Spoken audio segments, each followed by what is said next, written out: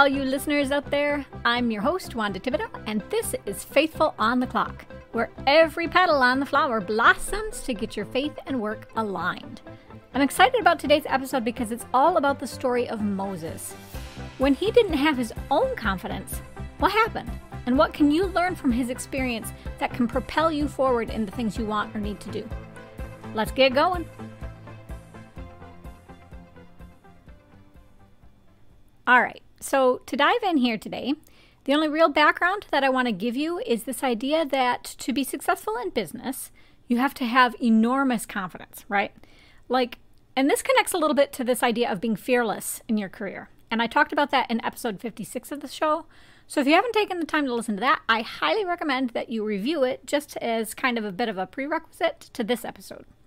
And I think it does tie a little bit to the concept of toxic positivity, which I covered in episode 28.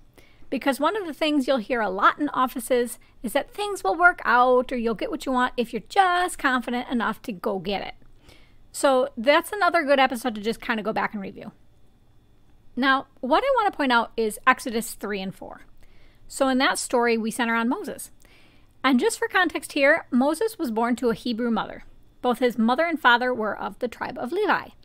And the Pharaoh of Egypt, he had enslaved the people of Israel, the Hebrews.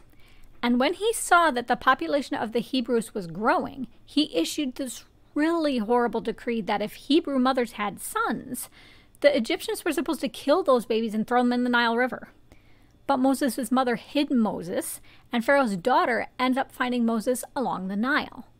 And so Pharaoh's daughter ends up raising Moses as her own son.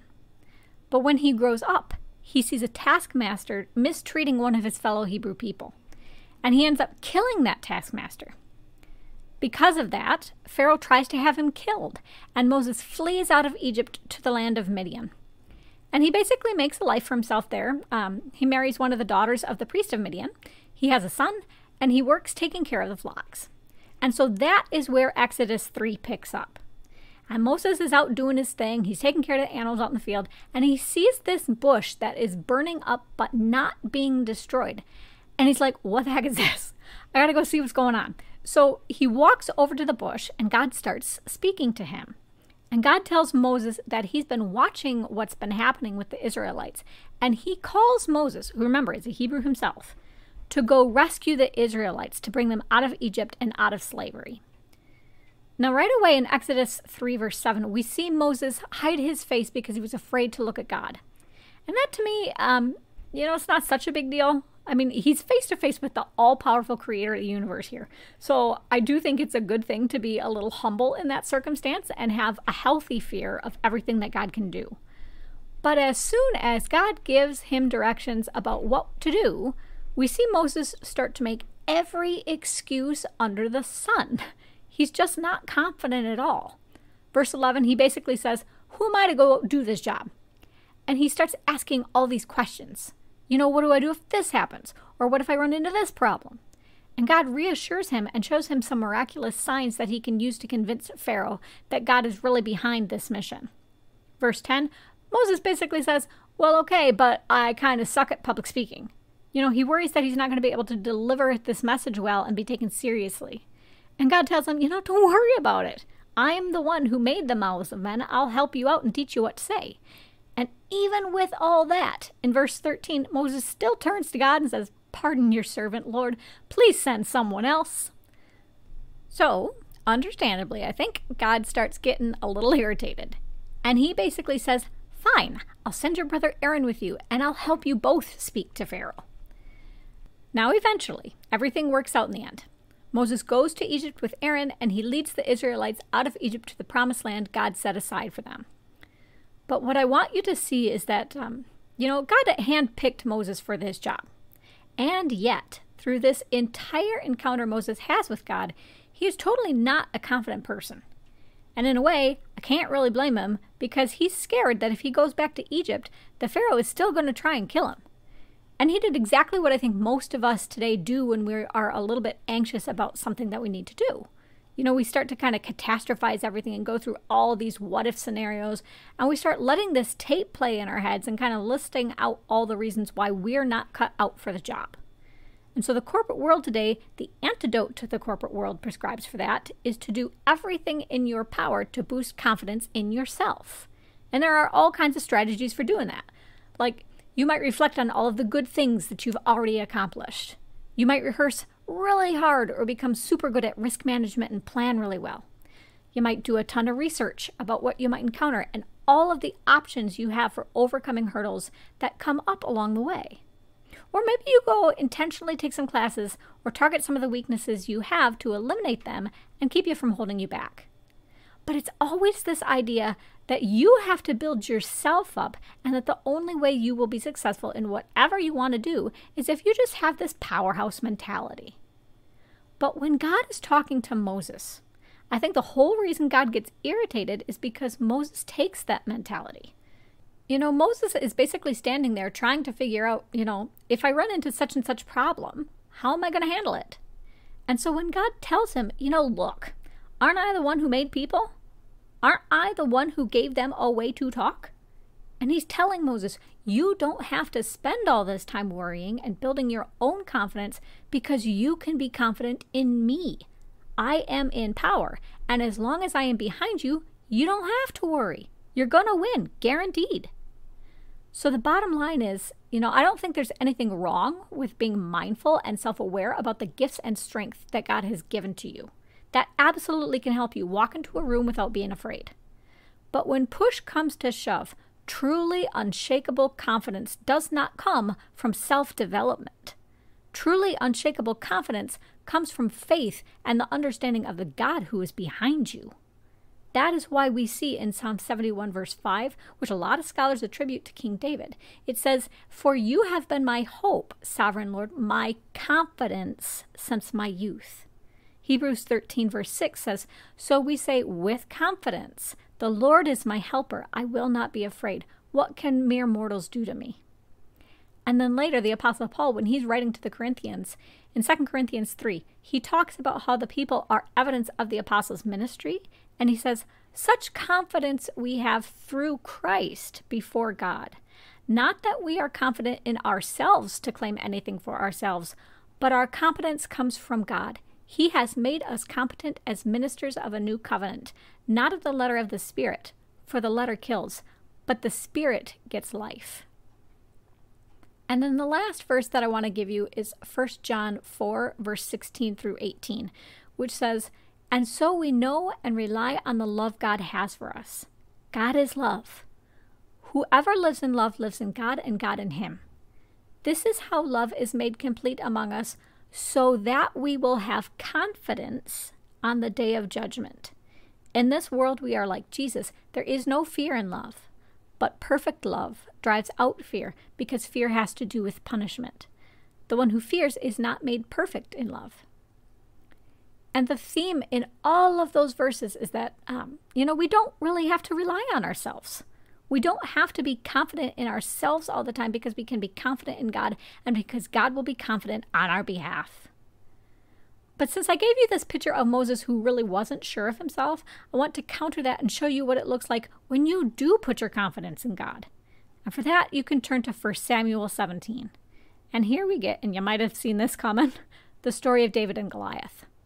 So David, he's the youngest kid in his family, and he goes to take some bread and cheese and grain to his brothers who are in the camp in the war against the Philistines. And he hears that Goliath is taunting the Israelite army. And everybody tells him about how the king is going to shower all kinds of good gifts on whoever can kill this guy, right? Like the king is going to give his daughter in marriage, give him all kinds of money, that kind of stuff. And David's brothers, they think David's got some kind of ulterior motive for asking around about what's going on. They tell him he's wicked and conceited. And of course, that's not true. But David goes to Saul and tells Saul that he'll go out and fight Goliath. And Saul tries to dissuade him and points out that David's just a kid.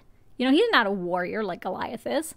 But David shoots back and he says, nope, my God will get me through this, just like he got me through fighting all the lions and bears when I was watching the flocks. And when David goes out to meet Goliath, Goliath taunts him, just like he'd been taunting the army for weeks. But David's reply is brilliant. In 1 Samuel 17, verses 45 through 47, David says, "David said to the Philistine, 'You come against me with sword and spear and javelin, But I come against you in the name of the Lord Almighty, the God of the armies of Israel, whom you have defied. This day the Lord will deliver you into my hands, and I'll strike you down and cut off your head. This very day I will give the carcasses of the Philistine army to the birds and the wild animals, and the whole world will know that there is a God in Israel. And those gathered here will know that it is not by sword or spear that the Lord saves. For the battle is the Lord's, and he will give all of you into our hands. And I pull that story because it's just such a perfect example of someone who was faithful to God and who went out and did something he really should not have been able to do because he had confidence not in himself, but in God. And David specifically says, this victory isn't going to happen with all the tools and resources you normally think are necessary. It's not going to happen with the sword or the spear.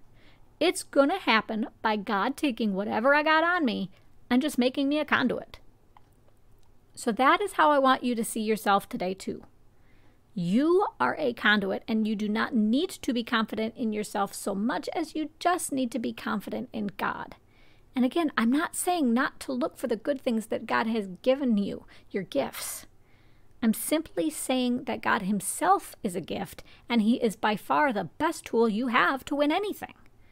So if you're not quite where you want to be yet, it's okay. God can still make things happen right now, today. And if you pray and he does not give you what you want, that doesn't mean he's not with you. It just means he knows better than we do, and that he'll put a stone in your slingshot when it's really your time to do battle. So let me just take a moment to pray. God, the business world pushes people to be self-confident in a way that can drive people to think that they have to lean entirely on themselves to go and do amazing things. But Lord, I pray that they will understand how much more they can do when they connect to confidence in you. Release them from this feeling that they just need the right course or training or experience when what they really need is you. Let them understand how much more power and grace and authority they can carry if they trust that you're there helping. In Jesus' name I pray. Amen. So there you have it, people. If you've been struggling to feel skilled already enough, I hope this episode has encouraged you and helps you set aside some of the anxiety you might be having. God will always have your back if you just get outside your own head and let him, okay? So the next episode, I'm covering spiritual gifts. If you don't know what yours are, or maybe you've never even heard anybody talk about spiritual gifts before, I'm going to chat about how to figure out the gifts you have and how to put them to work in the office. As always, I want to encourage you to head over to faithfulonclock.captivate.fm to become a supporting member. You can also become a member or give a one-off tip at faithfulonclock.captivate.support. Take care of that, and until next time, be blessed.